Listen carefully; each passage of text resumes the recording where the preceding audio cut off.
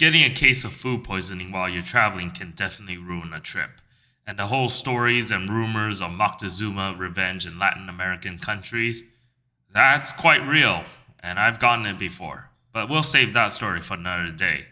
Today, instead, I'm going to tell you another story of a friend who I was traveling with who got food poisoning, and a pretty bad case of it, too.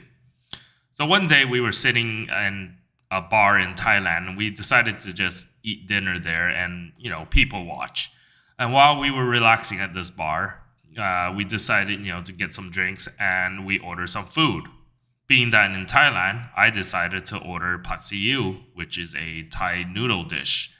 My friend, on the other hand, decided he suddenly had this huge craving for a bacon western cheeseburger. Now, I could see why he suddenly had a craving for that because there was a huge, beautiful picture of a bacon western cheeseburger sitting on the menu. And we've been traveling for a while, so I could understand. Because sometimes when I come back and one of the first things I want to eat once I land in America is a big, juicy burger. So we've been traveling for a while, so I could totally understand his desire for a bacon western cheeseburger. So we get our food, and I start eating my food, which is the pad see ew, very traditional Thai dish. And I'm noticing the dish is not very good. Something will taste a little bit off with it, and I don't find it terribly enjoyable. So I'm kind of picking at it, and I try to season it up with a lot of other spices and hot sauce condiments that they offer. And quite frankly, it still tasted a little off. My friend, on the other hand, who ordered the bacon western cheeseburger, was going to town on that thing. And about halfway through his meal, he started to slow down. And then he's starting to say he felt a little uneasy. And I said, why? He said, I don't know.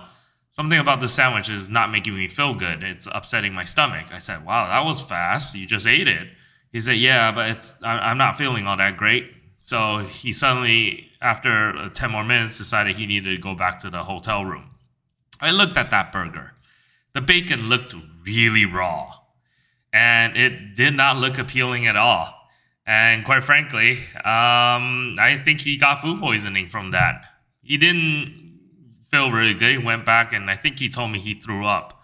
But in the next few days, he had the runs, he was throwing up, he wasn't keeping food down, and we still had 3 more days of our trip. We went and got him some medication and he soldiered through the rest of the trip. But quite frankly, getting food poisoning is not a pleasant experience on your trip. Well, I think he learned his lesson.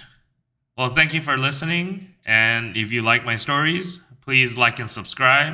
And I look forward to talking to you and sharing more stories in the future. Have a good one. Bye.